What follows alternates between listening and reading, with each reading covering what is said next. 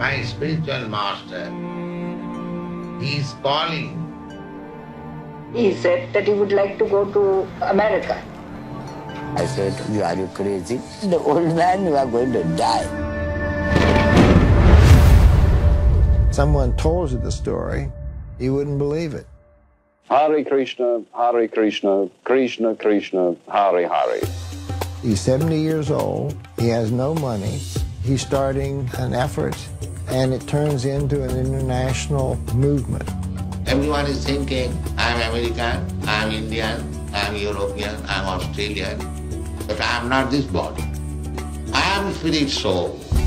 He looked like the Prime Minister of the galaxy. Prabhupada was quite unlike any teacher we'd ever known. There was no gap between what he spoke and what he lived. The Vedic scriptures gave some sort of backbone to my life. People were joining left and right.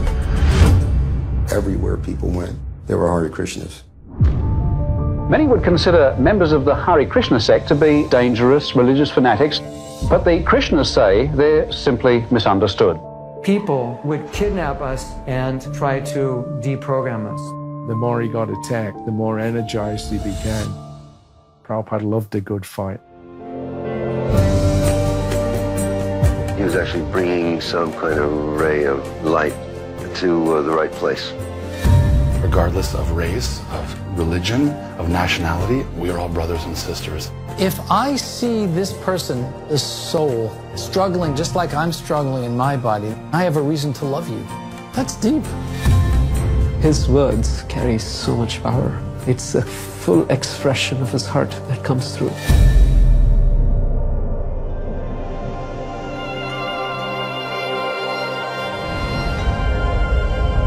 The perfection of this life is to understand oneself.